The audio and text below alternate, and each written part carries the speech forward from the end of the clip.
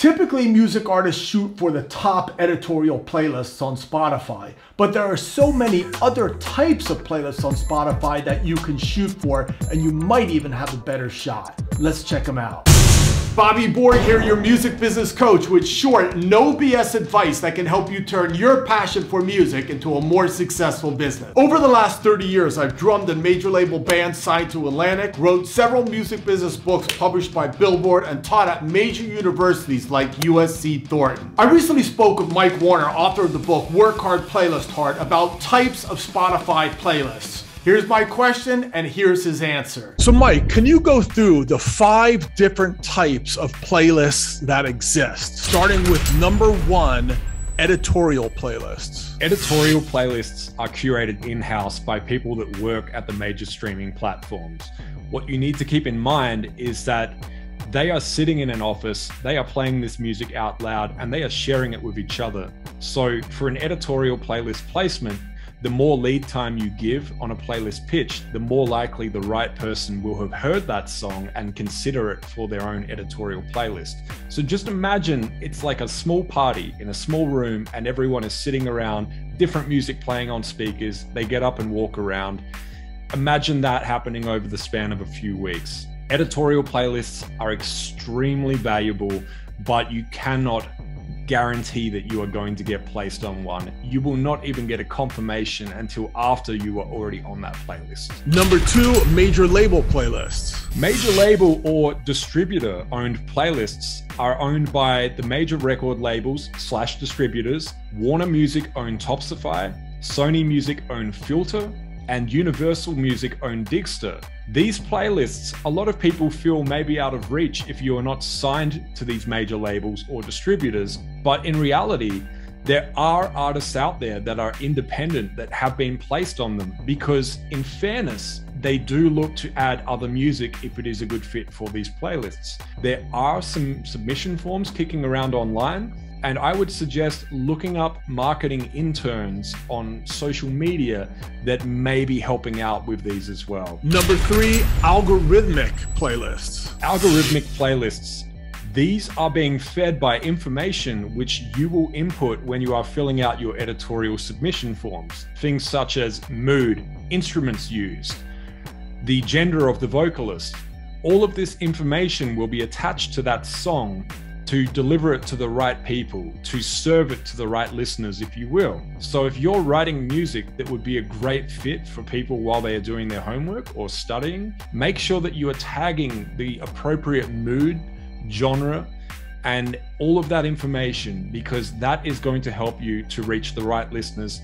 And these algorithmic playlists, such as Discover Weekly, will feed off of that information to make sure that they are giving the right music to a listener that wants to hear that specific type of music. Number 4, brand playlists. Brand playlists. These are curated sometimes in-house, sometimes externally for different brands around the world. For example, Nike have their own running playlists where they'll have upbeat music that will play while you go for a run. Starbucks have more acoustic, chilled out music while you're sipping a coffee in the morning. These playlists are not out of reach, and I suggest following the individual music accounts for these brands instead of the major brand account themselves. For example, Starbucks Music on Twitter is how I actually found them, reached out to them, pitched a song in the DMs, and got a song placed in the coffee house playlist on Starbucks. I actually turned on notifications on Twitter,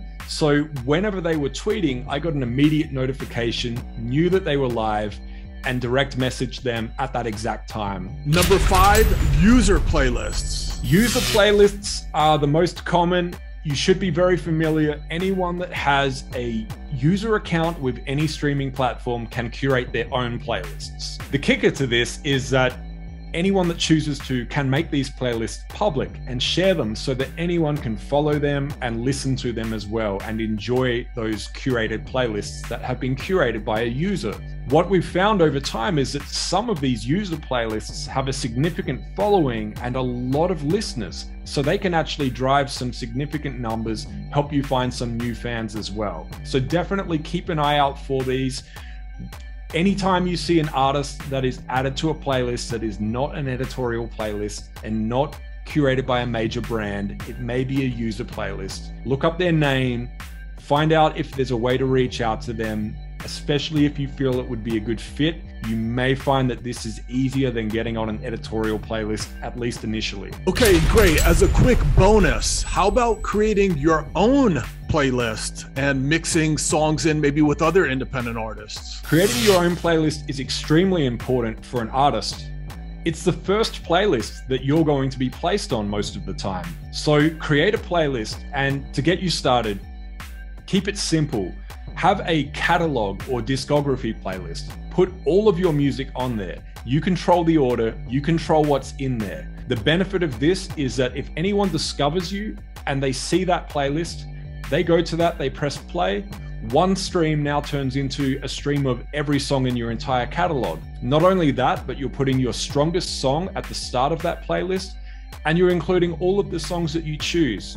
I've seen some artists do this. Every time they release a new track, they've grown their followers over time, and that's actually become the home for all of their future releases. People follow that playlist and check on it constantly. Other artists I've seen use this to actually start structuring an upcoming album release. Every time they release a new single, they ask their fans, where should this go in the album? And they start to rearrange the order in that playlist and involve their fans in the creation of the track listing and track order for their upcoming album. The second playlist should be music that influences you. Yes, you can include your own music, but include music from similar artists that either inspire you or have similar sounding music, and make sure that it works well. You don't have to put your own songs at the start in this playlist.